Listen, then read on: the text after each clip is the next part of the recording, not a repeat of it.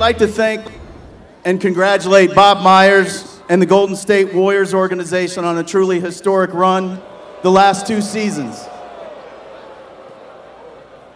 It's important that you know that because it was a run that pushed Ty Lue and his coaches, Larry Drew, Jim Boylan, Mike Longobardi, Brett Brillmeyer. It pushed him and his staff. It pushed Trent Redden, Kobe Altman, and Mike Gansey in our front office. It pushed our ownership group, our entire team, and our team behind the team, and you guys all know who you are, to find excellence and find it as quickly as possible. I think it took a team that good to force us to the brink, to force us to ignore the noise and lean on one another, to sacrifice for one another, and to find what Steve Kerr, who I once worked with, called appropriate fear.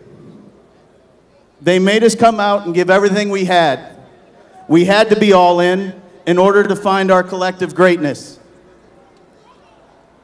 Without them, we could not have made history by rallying for that brink and overcoming a 3-1 deficit for the first time in NBA history.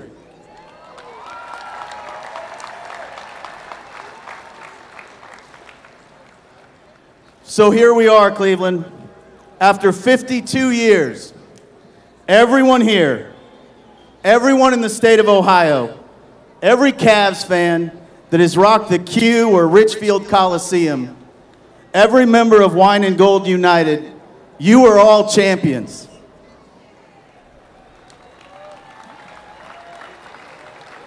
But with that, I'd like to challenge you, and some responsibility comes with this. We can no longer be the city that defines its failures by titles. The shot, the drive, the fumble, all must now be replaced by the block, the 3,